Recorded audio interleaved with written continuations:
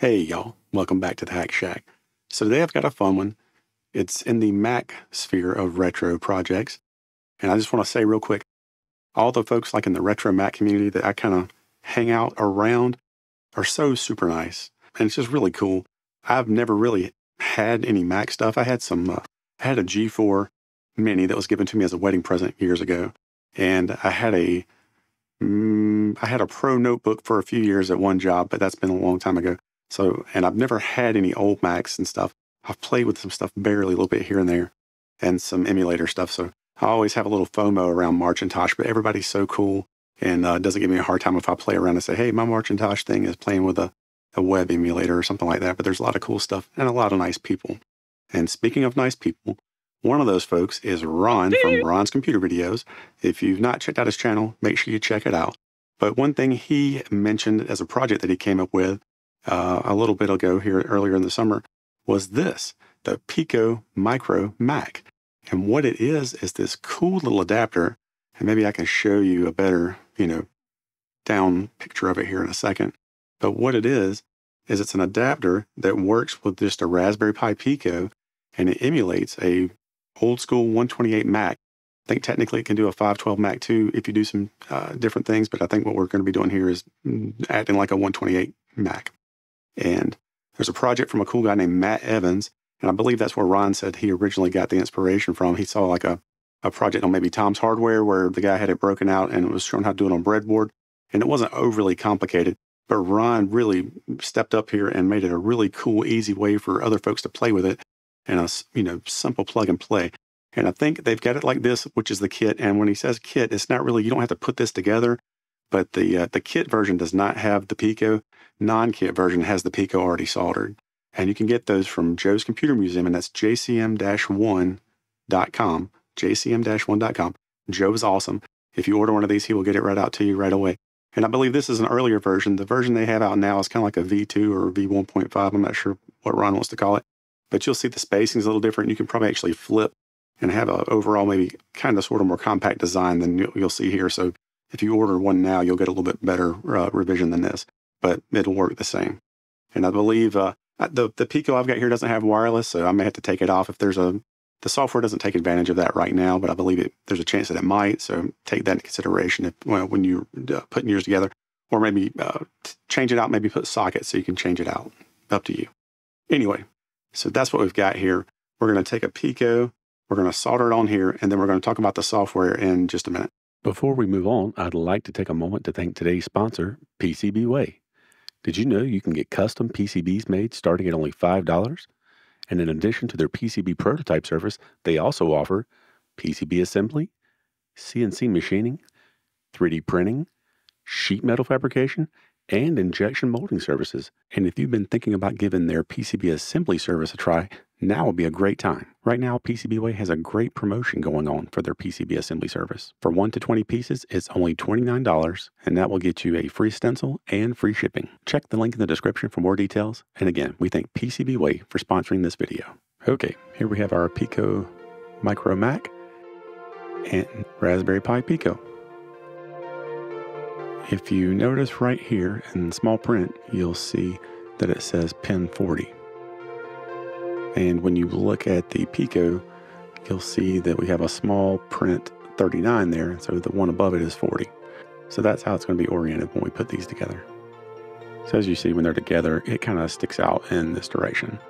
Now, if you notice on the V2 version, it'll kind of fit like this, and it's a little longer this way, but the Pico kind of can be flipped over and you end up with a little bit more compact situation overall. I'm going to use a little bit of blue tack here to kind of hold this board parallel to the other, and then we'll give that soldering a shot. And once I get the initial joint made there, I can kind of not worry about the blue tack so much. And here I'm going to go ahead and you'll see that I'm knocking through the rest of these solder joints. There are lots of small surface mount components on this board, so be careful with your iron around them. You don't want to knock any of those loose.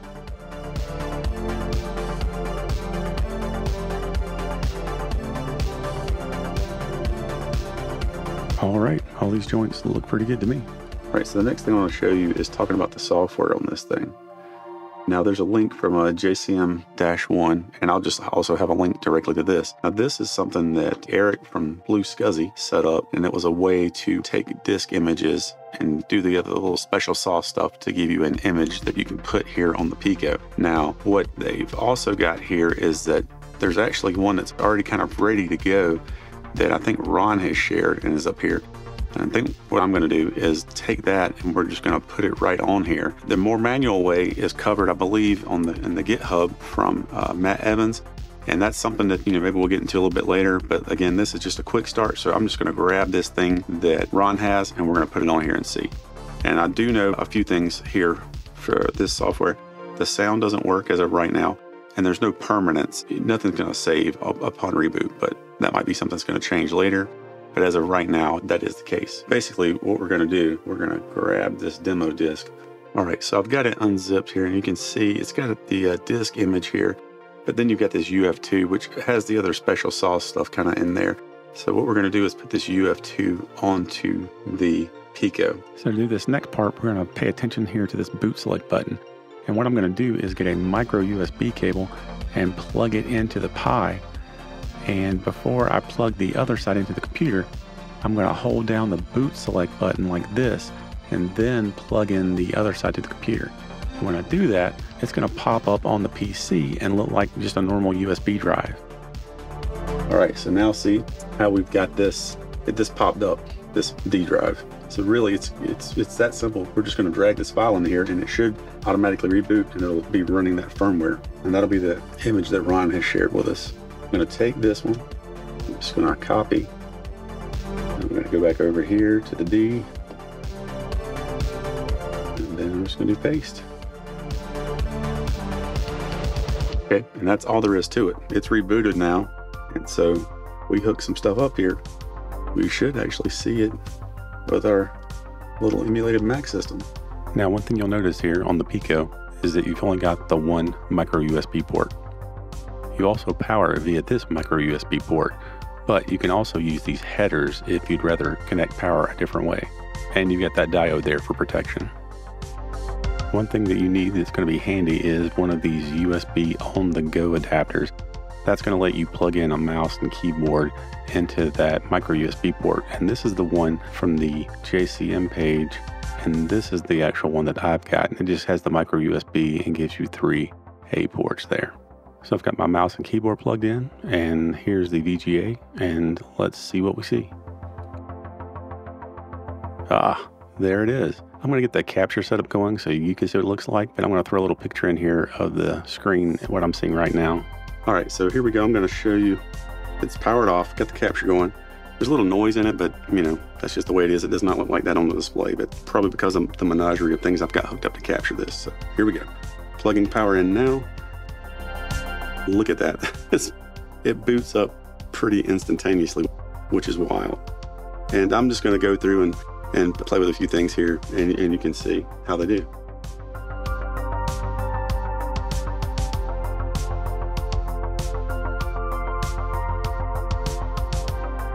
Uh-oh.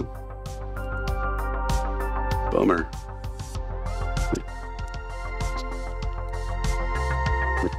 I'm not sure what the keys are for this.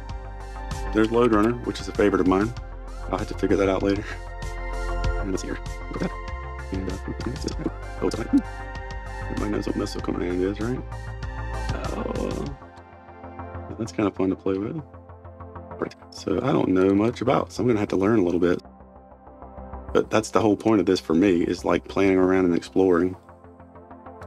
I could do this on a PC or whatever with the emulator, but this just seems kind of neat and opens itself up to maybe be embedded for like other little projects. Like if I wanted to 3D print some little tiny Mac or something, I don't know.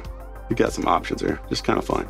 It works, it's pretty quick, probably like too quick for some things. But we'll see what happens with the software as it progresses. I'm interested to kind of follow it. That's kind of that as far as how it works. So in summary, if you want to try this out like I just did, you need the following. Pico Micro Mac from jcm-1.com. You can get that kit or the completed one. You need a Raspberry Pi Pico if you get the kit version. You need a micro USB cable for programming, a micro USB power source, an on-the-go micro USB adapter so you can connect your mouse and keyboard. You want to go grab Ron's ready-to-go UF2 file, power up the Pico with boot select held down, copy the UF2 file over to the Pico, and then enjoy. All right, that's it for this episode. If you made it this far, thanks for watching, and I hope to see you again next time. Take care. Bye-bye.